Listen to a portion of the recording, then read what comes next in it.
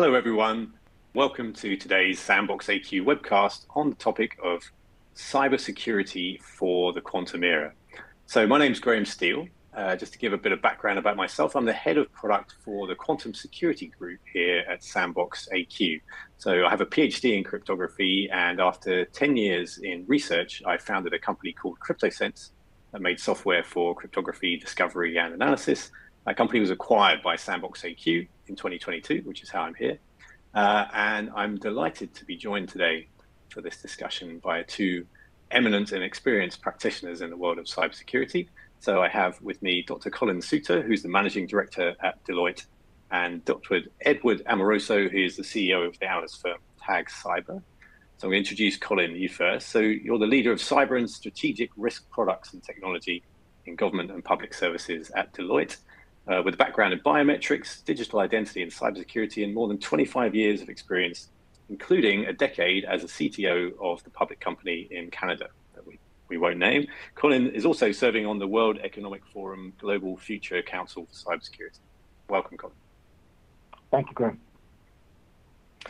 And Ed, well, as well as being the founder of Tag Cyber, founded in 2016 to democratize research and advisory services, he's also a professor at NYU, nice gig, and a former executive at AT&T, and he's been recognized as one of the top 50 cybersecurity industry leaders by Business Insider. Thanks for joining us, Ed. I'm looking forward to it.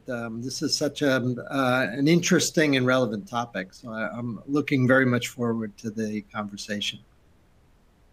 Awesome. Thanks very much for joining us. So we're going to have a little chat here for about 30 minutes about the topic of cybersecurity in the quantum era. There is a Q&A window that it seems some of you have discovered already, which is always great to see. But please go ahead and add your questions there either during the session or we'll run the Q&A at the end. Of course, we might not get to everyone, but we will try to pick up Q&A afterwards by email for people who've got interesting questions there. So please go ahead and add your stuff there. So let's dive right in. So looking at who's joined us on the call, I'm guessing that some people already have a pretty good background on this topic, but just to level set, Colin, can I ask you to summarize how will the world of quantum computers, so large, practical, error-correcting quantum computers, affect cybersecurity as we know it today? Yeah, thanks, Graham. And apologies, I've actually had to dial in today, so apologies if I look like a bad ventriloquist act with a slight time delay there, but thanks for that question. You know, one of the things about this particular topic is that we find that there's a lot of conflation of the different aspects of it, and I think it's very important from a cybersecurity perspective to focus in on the aspects that are relevant to that. And what I mean by that is, you know, there's a lot of discussion about quantum computers, you know, all of the simulation and modeling that they can do. Then you get into quantum technologies like QKD, QRNG, quantum communications, and then people talk about cyber, and of course they're all sort of interconnected, right? But I think that the important thing to bear in mind is that there is a particular threat that happens to manifest itself in a quantum computer. That is, once they're large scale enough and robust enough that they can implement an algorithm, Shor's algorithm, that will attack some of the current day cryptography, specifically asymmetric cryptography. And at that point, then data that are protected using that or communications, typically key exchanges and the like, would be subject to an attack. So, you know, as much as there's a lot of excitement, discussion around quantum computers, when they're going to be around and all that sort of thing, it's important to think from a cybersecurity perspective, there is a threat, which happens to be this quantum threat. What should we do to try and mitigate that threat, and how should it be prioritized among the other risks that we look at on a daily basis? Right. So Ed, I'm going to ask you a question about this that we get asked often. So given that we know that there's this threat from a quantum computer in the future that's going to be able to break our asymmetric cryptography, do I need a quantum computer to defend myself from this threat? Well, I'm not sure one would help you. But my observation is, and I'll bet this is true, the people who are listening today, that there are two camps here that would answer your question a little differently. One camp would be sort of the math community, the ones who actually might have a prayer of understanding the foundational lattice theory underneath this new algorithms. I taught linear algebra in graduate school, and I can't make heads or tails out of some of the algorithms. I watched about 5 YouTube videos and have trouble. But there's that community, and they'll give you a certain answer about the offense and defense and whether quantum computers will provide much assistance. But the other camp would be the IT group. Those would be the ones who would be very inclined to ask you about deployment and use of this stuff. And they would probably be more inclined to say that the biggest risk here is not really knowing where to upgrade, not knowing your inventory, just the basic day-to-day problems of having a complete lack of crypto agility. So they'd be more inclined to say that if you're trying to minimize the risk, you'd be wise to do a lot of basic IT stuff long before you start worrying about the issue of, the fighting it out between different types of cryptographic engines when we get to that point where there's sufficient power to do that. So I'm not sure I answered your question, but I would say that probably wouldn't be the question to ask right now. Again, that latter camp, when they think about this topic, I think most of them, there's probably a lot of people listening right now, think, all right, great, I understand why we need these algorithms, but there's a greater fear that fumbling the implementation, just doing a very bad job of the upgrade, the IT work associated with that is a much greater concern than whether someone's, whether I need to get a quantum computer to fight off, some of these things. So you'll hear a lot of that through the discussion from me, because I'm very in tune with the concerns that a lot of day-to-day IT operations teams have. They don't know where their crypto is right now. I think that's the biggest concern. Yeah, right, can I just jump in on that? Can I jump in on that, Graham? And because we similarly, I really agree with what I was saying there. I mean, I think we did a paper a few years ago for the World Economic Forum on different personas and how they should care about this, this threat. And it really is different through different eyes. I mean, if you think about it simplistically, the Chief Information Security Officer is obviously worried about cyber threats, as they should be, and they're trying to prioritize how they could administer those things. But if you look through the CIO lens, then they're probably more concerned about business continuity and what does this mean for me. And that's been one of our bigger concerns and why we've engaged fairly heavily into some of the communications, the World Economic Forum, and helping them with their program, because there's a tendency, and I think it's aggravated with what I said at the start about, well, we don't know when it's going to happen, when should we act? And if people put it off, like there's a great risk of having to hurry an upgrade, and you can imagine what all the bad implications of that would be, right? From a business continuity perspective. So I feel that to some extent the quantum aspect of the threat and the ambiguity, the conflation that it causes, actually causes a little bit of stasis in some people where they're thinking, I don't have to worry about that until there's a real quantum computer. We know that's not the case.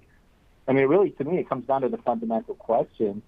Whatever it is, if you accept that there's a finite probability that a quantum computer can be commercially viable and stable enough to implement yours, let's say in 10 years' time, how long is it going to take you to upgrade your infrastructure, including the OT devices, by the way? Is it 8 years, 10 years, 12 years? So you really got to start, as Ed said, the inventory, understand the vulnerabilities, before you can think, it's way off in the future. I don't know how many steps that are needed to get to that future from a remediation perspective. And that's where we're sitting with our clients right now. Yeah, that's very interesting. So just, I'm going to play that back to you to make sure I understood that. So the business continuity risk that I should be worried about, maybe I'm not super worried personally that a quantum computer is going to break my data and cause a risk that way. The risk is my rush to upgrade, right? When I really need to upgrade, when suddenly the quantum computer is clearly and apparently just a couple of years away, trying to make this upgrade to cryptography that resists quantum computers in a hurry, without an inventory and without clarity on what I'm doing, that's going to cause me a business risk.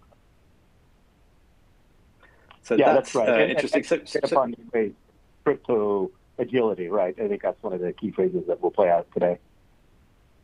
When you talk to security people, for example, about things like certification authority, a security person, most of us, would say, oh yeah, well, it provides validation of our public key cryptography. They're wonderful. Ask someone in the CIO world about certificates, and they say, oh, there's those things that keep expiring and causing problems. Why do we need that? So it's so funny how the perspectives are fundamentally different, especially for things like cryptography, which unfortunately can kind of invisible. You know what I mean? Like if you buy a SIM and you install it, you can do this beautiful demo and you can dim the lights and show the screen. Like I'm sure Splunk does that all the time. They make these big sales. When you're selling crypto, like what's the demo? Kind of isn't one, the lack of something happening, I guess.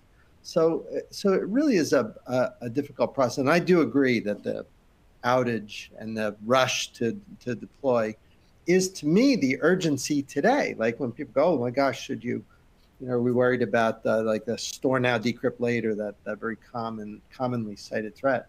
I would say, well, yeah, I mean, that's certainly from a risk perspective an issue. But I think bigger issue is if you start now, it's going to take you, 36 to 60 months for any non-trivial organization to get this done.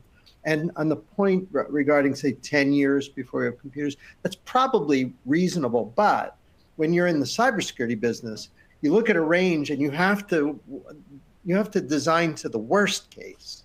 And it's possible, like what did NIST say, maybe 7 years, that Y2Q could be 5 years. You don't know. So that range, I think while it would be very reasonable to assume that it's some number of years off, you never know. So all of those things point to crypto agility being the issue, which is so funny because that's such an IT concept. It's such a immediate do something now, and the actions you take look very IT, as opposed to maybe some of the more intellectually satisfying discussions around lattice theory and the math and the NIST, all the different algorithms. That stuff is fun, but I think the work here is more IT. Got it. Right. Okay, so that takes us nicely then to this topic of crypto agility, which is a phrase that's going around a lot as being part of the path to get ready for PQC or the kind of solution to the quantum threat or whatever it is. So it seems there's a lot of different ideas about what it is. So let me put you on the spot again, Colin. Tell me, what is crypto agility? Crypto agility to us is the ability to upgrade cryptographic algorithms, key management, certificates, and the like in as transparent a way as possible. In other words, without any discontinuity of business operations. So, once you pull the trigger and you make that update, there's a lot of certificates need to be updated. There's a lot of back-end operations. Being able to do that in a straightforward way without it being apparent to the end user, or ideally even to the business, is the ideal way. In a very boring way, it'd be perfunctory and boring without any fun. So I like that definition together, but maybe he can add his. I think that's a wonderful definition. I'll give you, maybe here's a question that people can ask themselves. And if the answer is either no or I don't know, then you probably don't have crypto agility. Let's say when we're done with our webinar here, the CEO of IBM gets on TV and says, hey, big breakthrough. We're keeping this secret, but we're all set. We've got a cryptographically relevant, whatever he would say, quantum, and boy, we can rock and roll now. So guess what? We're all at risk. So unlikely, but just as a thought experiment, if that were to happen, what would you do? Like if you work at a bank or you work in a telecom, as I did for most of my career, or you work anywhere, you work in the government, what would you do? Like, do you have any idea what you would do? If you say, I know exactly what we do. We have a clear inventory. We have a process for upgrade. We put the blah, blah, blah. Then great. That's the definition of crypto agility. If you say, I have no idea what we would do. Like we would be in scramble mode, and for the next 3 weeks, we'd be running around in circles, then you don't have crypto agility. And that's why I say it's not real sexy stuff. It's doing the kinds of things that, allow inventory discovery, getting a real clear picture of your posture, right? Your what you've got deployed and where.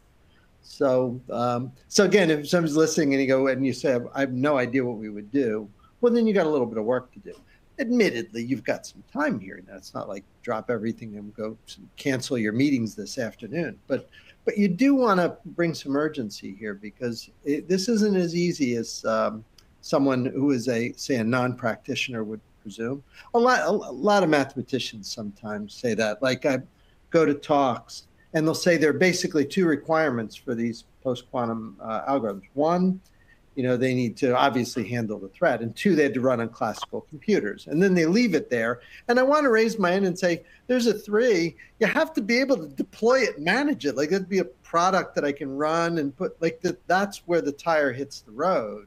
So from theory to practice is a big, big, giant leap. And I worry that that's where most companies are going to have trouble, because we're going to have public key cryptographic algorithms that'll work. Maybe between now and Y2Q, some of the ones, even the ones that have been picked by NIST, you never know. They could get, someone could easily come along, a smart person comes along and finds a break. That seems likely to me. I think that sort of thing could happen.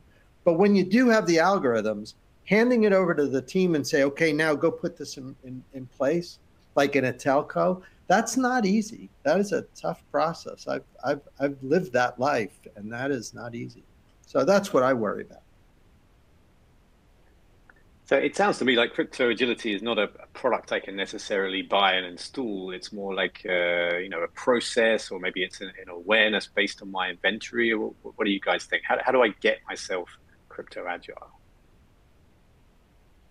Yeah, I don't think there's a one-size-fits-all in that case, because it really does depend on the heterogeneity of the network that's being considered.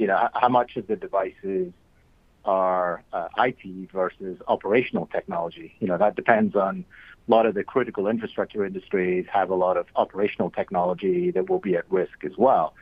And so, back to what I said about, the 2 points, the second of which is running on a classical computer. Well, classical computers in those cases are very finite resourced, microprocessors that will take some. So you really got to understand, where the vulnerability is.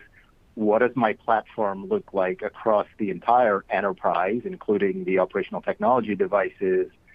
How can I consider making those updating certificate authorities?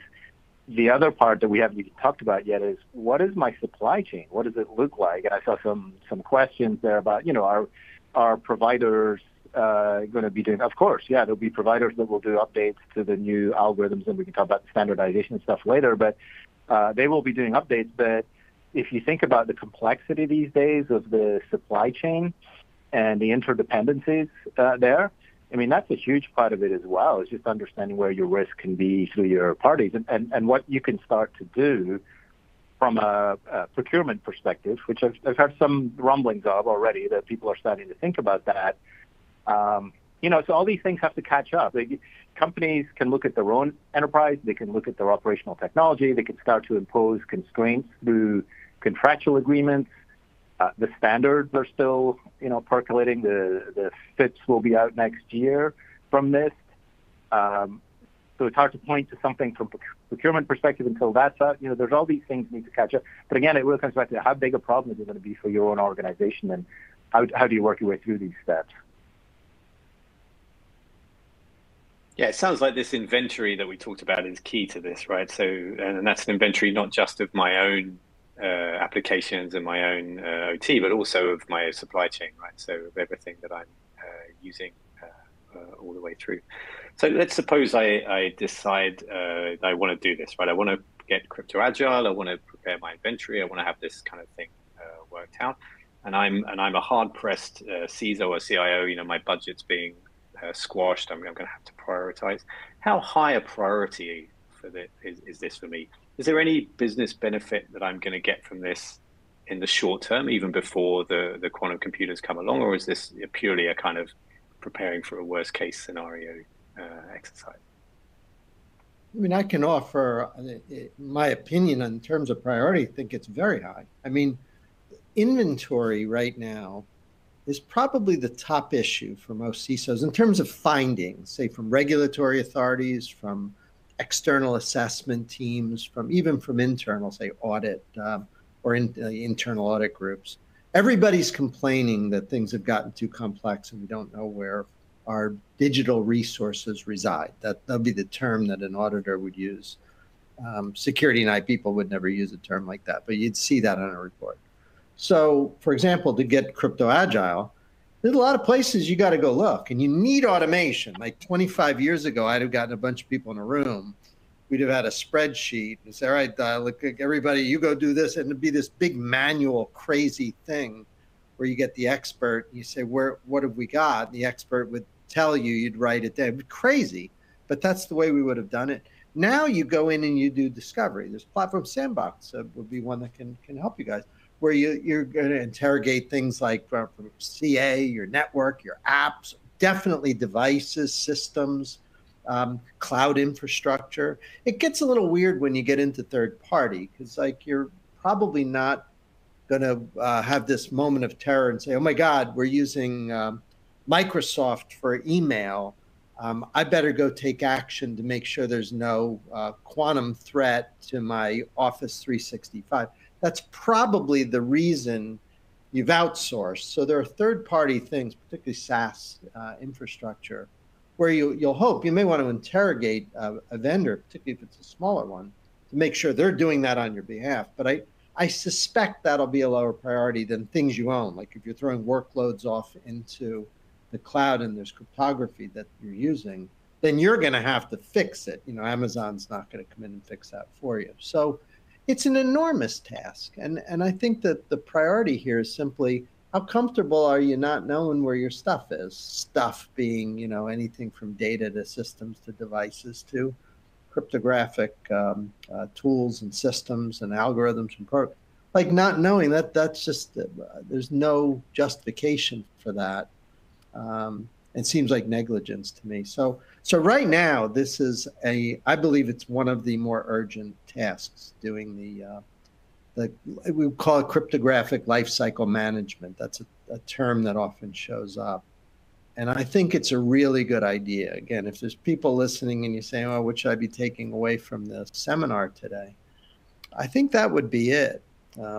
This is always a little disappointing sometimes to people because it's such a cool topic. It's so fun to talk about crypto in the context of quantum. And I'm with you. It's fascinating. Like the manner in which the mathematics breaks down with conventional cryptography, very fascinating. But I think in the long run, that's going to be 1% of the issue. Once we've sorted this out, and a lot of it is getting sorted out, now going and making this work is really tough. And I think a lot of cryptographers don't realize that because most of them don't work in IT. Yeah, and I agree. I mean, I did an interview once where I kept on talking about it being very sort of perfunctory type activity. That it's really boring. And I said, well, I kind of hope so. I mean, there's a particular threat there, but the updates should be as boring as possible. But it doesn't make it easy. It's got to be a deep methodology to understand and then do updates.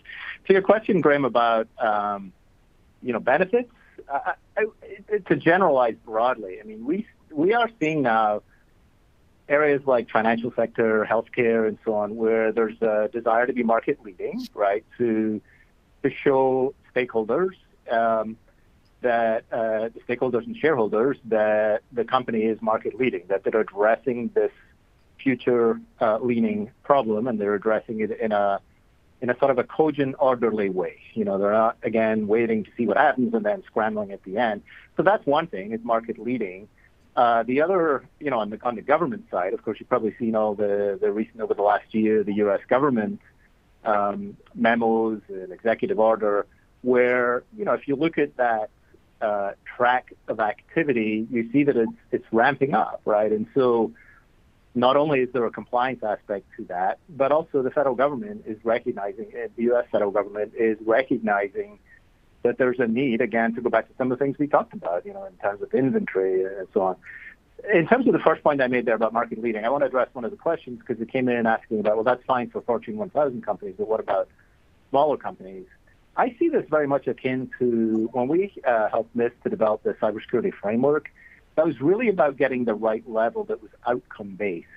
And I could very well imagine where there's updates. In fact, I think CISA issued something already where there's updates to essentially a profile for the NIST cybersecurity framework that has broad outcome-based statements like you should do an inventory, you should understand, what your vulnerabilities are. And under that, there'll be specific implementation actions that can be taken. So companies at least can do the minimal to get a good understanding. Not everybody has to go through the full-scale third-party evaluation, for example, that we talked about. For smaller businesses, maybe it's more important to just understand their primary vendors or their own infrastructure. So I think it will be customized for the different sizes of businesses. And I could see someone like a NIST stepping in there and, at least orchestrating the industry would come together to define such a profile. Now, I've heard that topic come up a lot. I agree 100% with what you're saying. My observation with smaller companies, two things. One is that there's a natural sort of balance that occurs where smaller companies will tend to rely on bigger service providers to do things, maybe more than a bigger company. And that's good because to the degree that you have a partner, let's say you have a managed service provider, and you expect as part of your master service agreement that they'll take care of this, then that's a very good thing. But on the other hand, I worry sometimes that a smaller company might get unduly concerned about this topic. We can barely get them to deal with phishing properly, clicking on emails from, Trojan.death or something, much less figuring out how to upgrade their cryptography. So I do think that ultimately smaller companies, maybe somewhere, I don't know, 1,000 people less or something. I don't think there's a chance that a small company will be able to manage this upgrade process without great assistance. Mid-size, maybe, depends on how mature the team is. But I think that one of the reasons a lot of this sounds like we're talking about bigger companies is because this is a bigger activity. The closer you get to infrastructure, the more you need heavy hands to do it. And I don't think this is something that your corner grocery store, is going to be able to do or should be doing. So probably need to, as a society, figure out how to ensure that nobody's getting left behind. I come from a service provider background, so I admit my bias, but I do think that smaller companies would be wise to make sure they have a good, solid partner to help them here. Instead of, watching videos to figure out how to do it, that would not be wise. That would be bad. Okay, so let's assume then that we're in a big organization, and I'm on this webinar here, and I'm very much aware that getting ready for crypto agility, inventory, all these things are great things to do, but I haven't yet got that kind of buy-in from above my budget for that. Is there anything useful to my business that I can do as a kind of starting point? Is it worth me doing some kind of quantum risk assessment or maybe an impact assessment on how these post-quantum algorithms are going to affect me? Is that something worth doing? Maybe even now. Yeah, I think so. And oftentimes what we're seeing is that companies have an appetite to do something on a limited basis, a small part of their network, for example. You can't always extrapolate that, of course, and say that's how it is for the whole network, but at least gives them an understanding on that small basis, what the scope of the problem might be for them. And, there are tools out there to help with that. And, maybe I see one of the questions, Graham, is about, how can inventory of cryptographic systems be automated? So maybe at some point you might want to talk a bit about, sandbox tools for doing that. But I think that we are seeing, where a limited scope assessment is giving an organization, again, sort of a sample, right, of what they're going to see with their broader network. I would say that, and maybe this, and again, I always seem to agree, Colin, and make such good points. On the question what to do now, this is going to sound a little surface, but I'll say it anyway. If you want more people to come to your afternoon symposium, then talk about quantum agility. But if you want CFO to approve a project, talk about cryptographic agility, because that's deployed now, and that's part of your existing risk profile. And the idea that you may not have proper visibility into what's going on is a legitimate issue. That's why I think with deployment of cryptographic lifecycle tools like Sandbox, it's not about the, oh my gosh, 5 years from now, 7 years from now, then I get this payoff. That's silly. It's about establishing a baseline today of what you've got, and that's going to pay dividends immediately. That is completely irrelevant to quantum to do a good automated data collection inventory. And there's a lot of different ways you can do it, but that's a today thing. That's somebody, if you're listening to our voices right now and you think that's not going on in your team, and you're at least a medium to larger company, then that's a big mistake. That's a gap. And if somebody hasn't found it yet, somebody like me is prone to come around and find it. So that is a very popular finding right now for regulatory and security teams. So. Yeah, I often joke it's never a bad time to look in the attic, right? You might not like what you find in the attic, but if quantum is the reason that you've gone up there to take a look around, there's usually things to be found there that need to be resolved that are totally unrelated. Yeah, it's a very good thing to do now. Yeah. Awesome. Well, thank you, Colin and Ed, for your contributions there. So we're going to switch over to Q&A now. And so there's a whole bunch of questions in the chat. So thanks very much, everyone, for contributing there. There are a couple of questions, I think, as you mentioned, talking about automation to prepare crypto inventory and crypto agility. So let me use that as an excuse to just talk a little bit about the products that we're building inside my group, in the quantum security group at SandboxAQ.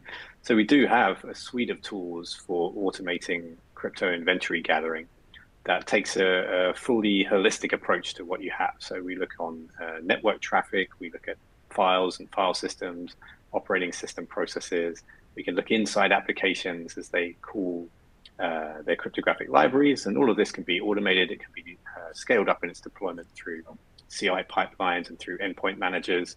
So we've got solutions both for your own applications and for what you're running on your own endpoints.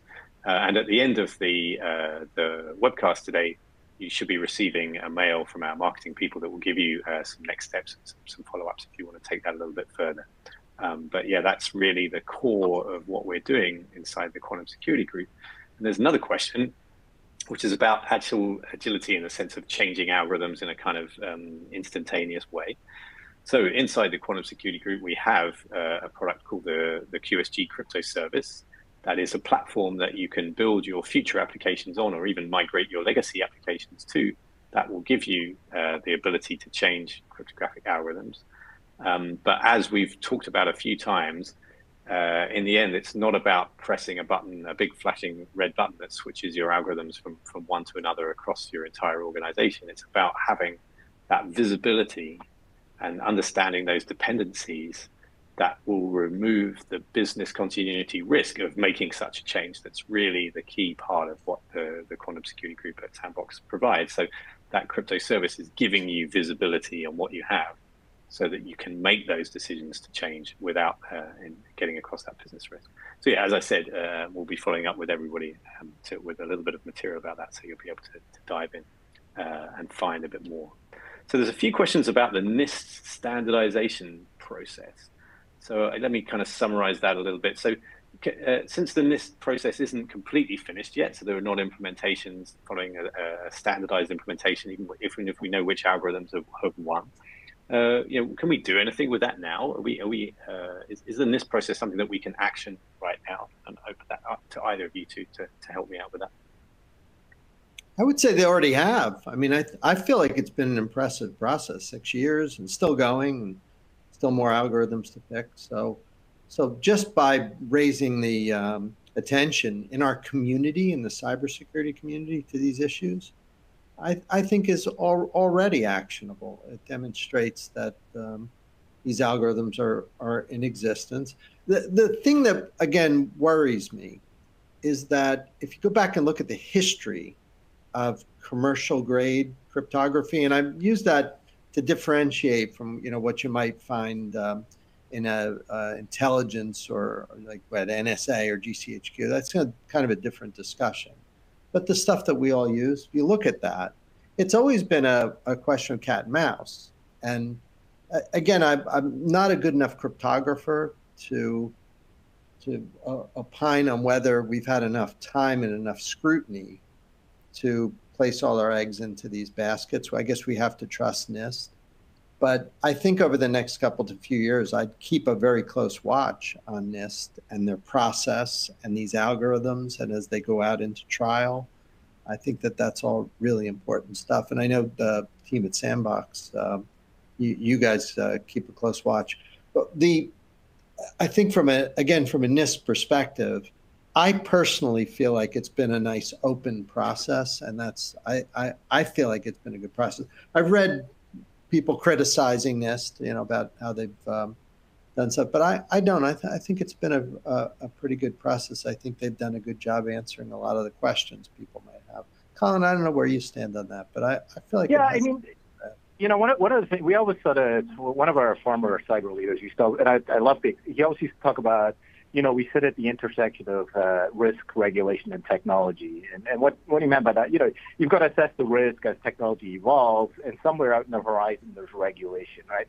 I think that one thing that is very important for me to delineate is NIST right now is defining the core cryptographic standards, which I don't know the details. I'm not a mathematician, but I believe that they're very deterministic, those standards, right? It's a certain mathematical functions that operate in a deterministic way.